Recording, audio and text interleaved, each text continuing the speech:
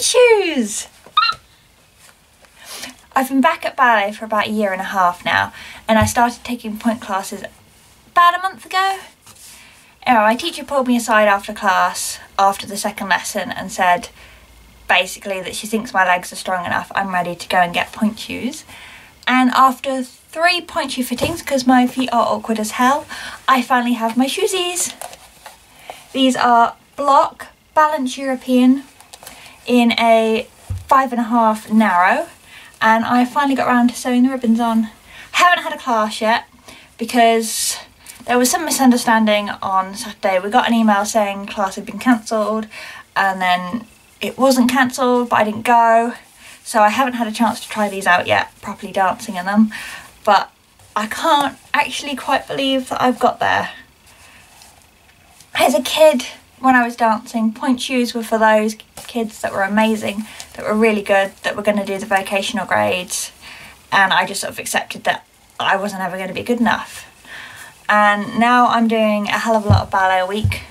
My technique's improved, my leg strength has improved, and you know, I'm finally in a position to start doing pointe and use my pointe shoes. One thing I'm actually more excited about than getting my pointe shoes is the fact that my ballet teacher thinks I'm going to be able to do my intermediate exam. She's willing to work with me to work towards it, so I'm really, really flattered that she thinks I'm going to be good enough to do that. Like I said, when I was dancing as a kid, the vocational level stuff was just for absolutely amazing students, and I thought there's no way I'm ever going to be able to attempt that. And to think that my teacher's willing to put me in for an exam, okay, still further down the line than I am at the moment, but the fact she's willing to let me work towards it is pretty amazing. And in one of my advanced adult ballet classes, we're actually doing stuff from the Advanced Foundation and Advanced 1 syllabus.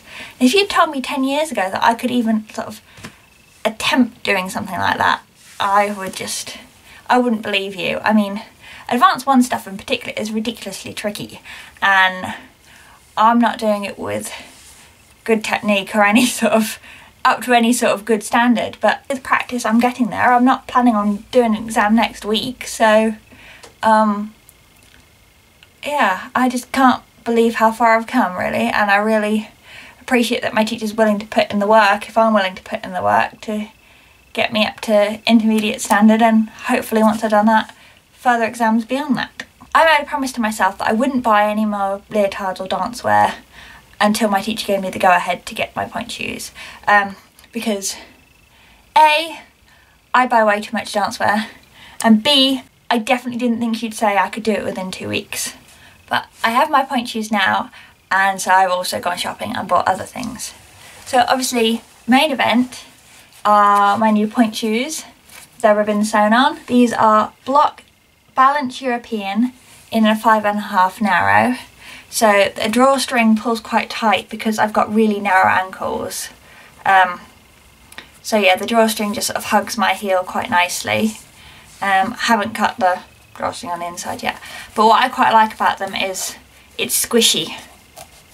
Up down there, it's squishy where your toes rest, because my toes are completely pathetic. There were some pointe shoes that I tried on that the fitter was saying, these look really nice on your feet, and I'm like, I can't even roll up in them. I'm not willing to put my toes on them, they're so bloody uncomfortable.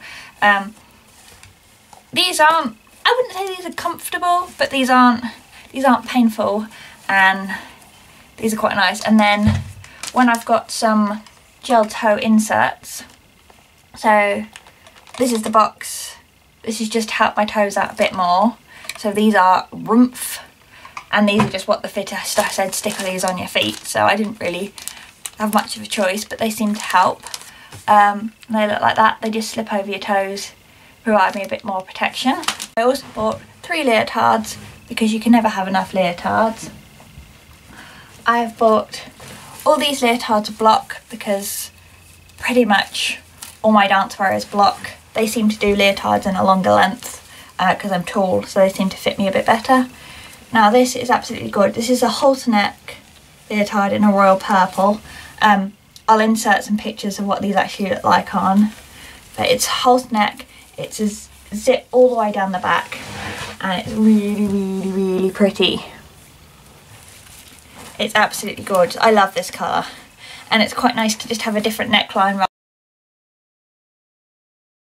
I've got a plain black tank leotard. It's not the fanciest thing in the universe, but several of my classes, all the kids wear black, so I look a bit odd sometimes wearing my bright coloured leotards, and it's nice to fit in. And when we do shows, we always need a black leotard, so what's the harm in having another one? Very simple, just a little ruching at the front by your boobs, and then exactly the same in this blue colour. And this blue one for some reason is actually slightly, I haven't worn this one yet, is actually a bit more flattering. It seems to be cut nicer in the arse. But yeah, it's very simple, but it looks really, really nice on me. I think it's just sort of built for my proportions, which is really nice.